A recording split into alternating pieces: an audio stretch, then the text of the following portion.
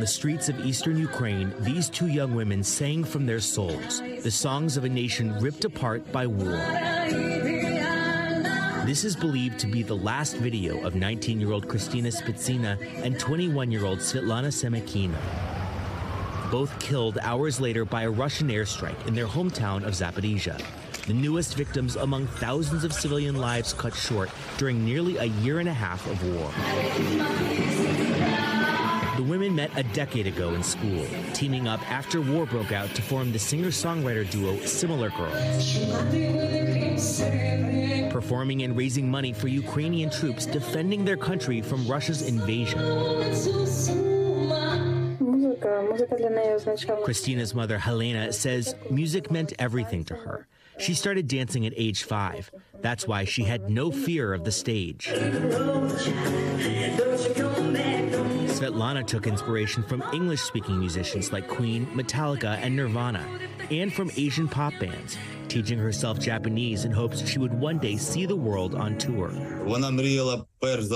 Svetlana's father, Yuri, says her biggest dream was that she and Kristina would go to the United States to play music, if someone ever gave them the chance. I want to read to you the lyrics of one of Svetlana's songs. She wrote, "People have lost their houses, have found themselves in the alien lands. Some will get a bullet in the chest, some will blossom in the coffin." What do you think now when you hear those lyrics that your daughter wrote? He describes a daughter who saw and felt everything living near the front lines. He says, some new kind of emotions woke up inside her, and she wanted to express it, to tell the world with this song. Together, the women built a repertoire of more than 200 songs they performed across the country until last week's rocket strike. Helena and Yuri both rushing to the scene, finding Svetlana dead and Kristina fighting for her life, dying shortly after.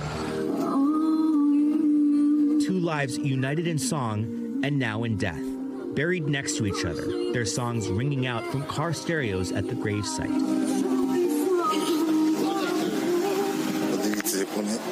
Svetlana's father says, "See how they look at each other. Here's my dear Svetlana, and this is Kristina." Don't shout victory or anything else, Kristina's mom says. I just want this war to stop. Let my daughter be the last one to die. Josh Letterman, NBC News.